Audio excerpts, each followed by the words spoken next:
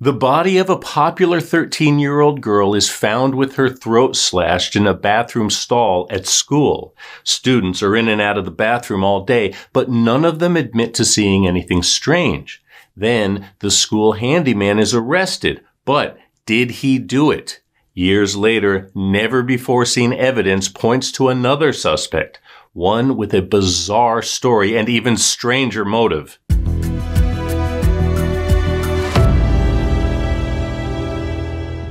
Welcome to True Crime Recaps. I'm Chris. If you want all the crime in half the time, you're in the right place. If getting more for less sounds good to you, it would mean a lot to us if you gave this a like and subscribe so you never miss a new recap. Now, on with the story with a big thank you to New York Times journalist Ruth Margalit, whose article, Who Killed Tair Rada, helped us put the pieces together. It began in Katsarin, Israel, around 4 p.m. on a clear winter's day in December 2006. Ilana Rada had just returned home from work to discover her 13-year-old daughter, Tair, was missing. And she usually followed the same after-school routine every day. She'd come home around 2 p.m., leave her backpack in the kitchen, and help herself to a snack. But on that Wednesday, the house was empty.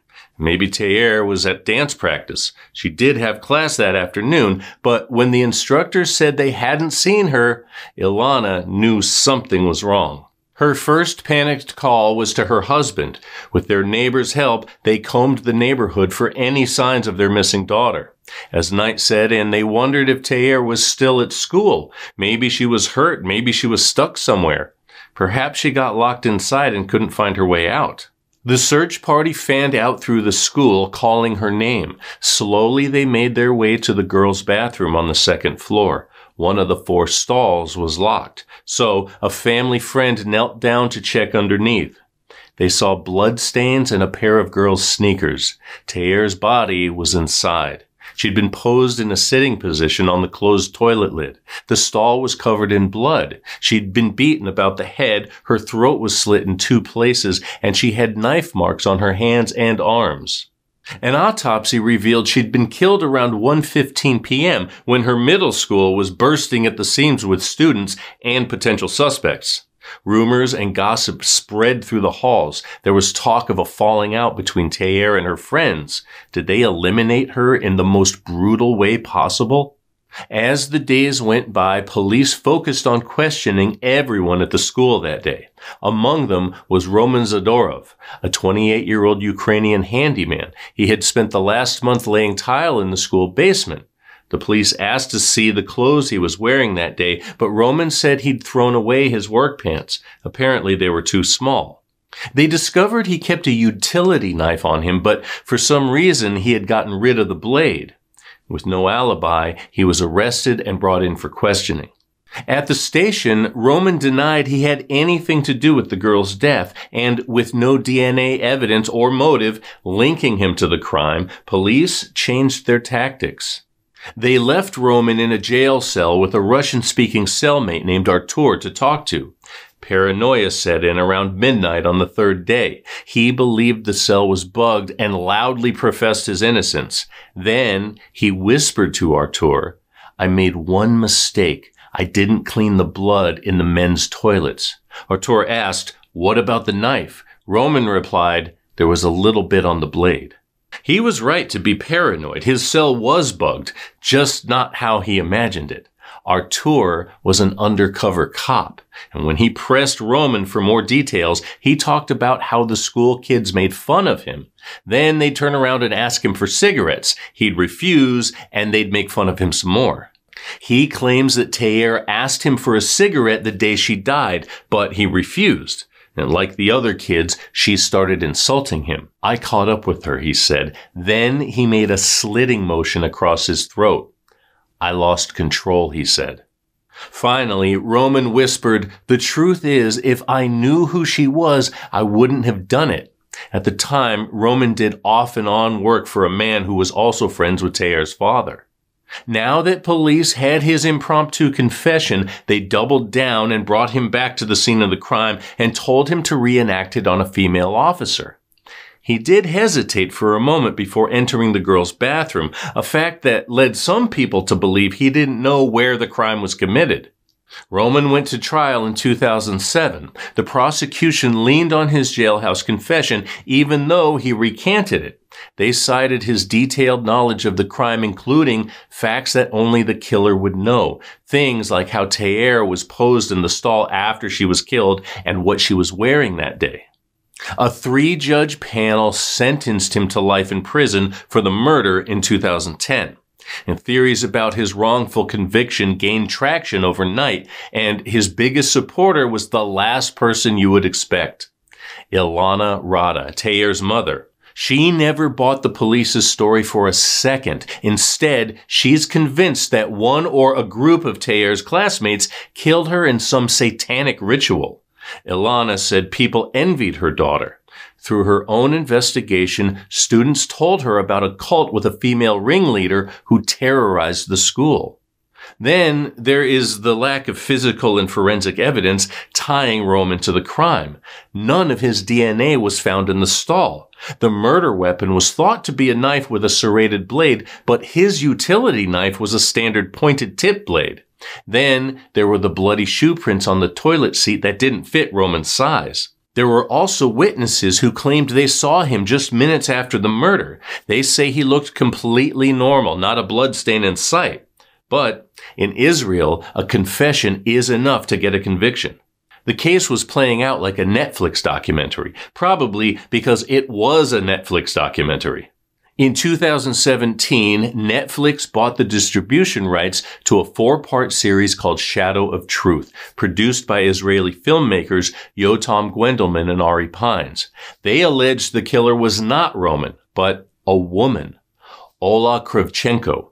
And during production, Ari and Yotam got their hands on a never-before-heard statement, one which would change several people's lives forever. 28-year-old Adir Habani arrived at the police station in 2012 to file a complaint about his ex-girlfriend, Ola Kravchenko. He claimed she suffered from violent tendencies. According to him, she had recurring fantasies about a wolf living inside her head, a wolf that craved blood. And she confessed to killing Tair. On the day of the murder, Ola allegedly called Adir at home to tell him things were going to get messy. She allegedly confessed to stealing his clothes to disguise herself as a man. She then snuck into the girl's bathroom at the middle school and waited to kill whoever was unlucky enough to walk in. Why target the school? Because she had been a student there years earlier. The police were rightfully suspicious of Adir's story. Why would he wait years to say something? He claimed he was scared of her, and still scared of her, and what she might do. Even though they already had Roman locked up on a life sentence, the police followed up on Adir's lead and questioned Ola. She told them she and Adir had just ended an abusive 9-year relationship, and any stories he was telling about her were just his way of getting revenge.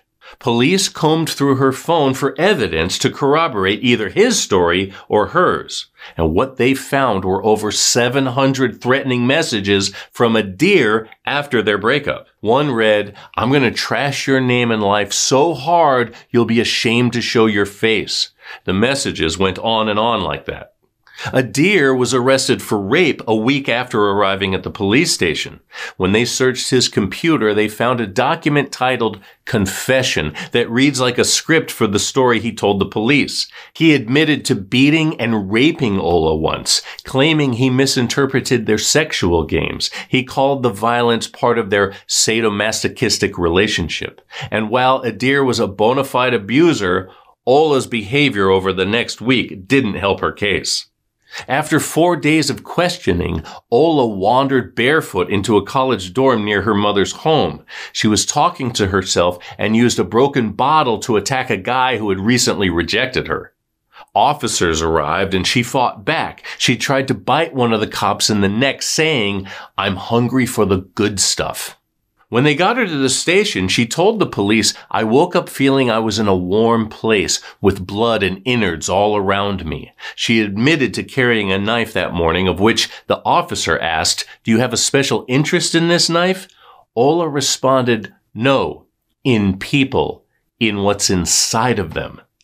She claimed to be starving and said her violent urges were getting harder and harder to control. When asked whether she'd ever acted on those urges, she wouldn't answer. Ola spent the next 2 years in a psychiatric hospital. Meanwhile, police concluded that Adir's claims didn't amount to anything. There was no direct or indirect evidence linking Ola to Tair's murder. And then, one shocking piece of evidence surfaced. 2 mysterious hairs found on Tair's body were retested, and guess what? They were a match to Adir's mitochondrial DNA. Cell phone data showed he was at work all day, about 12 miles from the school when the teenager was killed. So if he was telling the truth and Ola was wearing his clothes when she committed the murder, it would explain why his hair was found on the victim's body.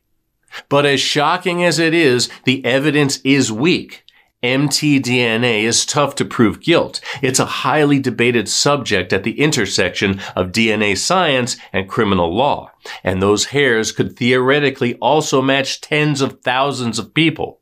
Some experts say mtDNA can only be used to prove someone did not commit a crime, and none of the hair matched Roman Zadorov.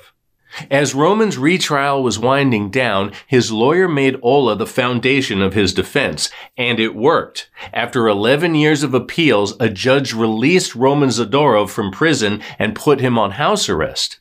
He was granted another trial in 2021, and many believe the mtDNA evidence will prove his innocence. But that still doesn't reveal who killed Tair Rada. Ola has not been charged with the murder. In fact, the prosecution cleared her of any crime and used her only as a testifying witness during Roman's retrial. So, what do you think? Any theories about who did it?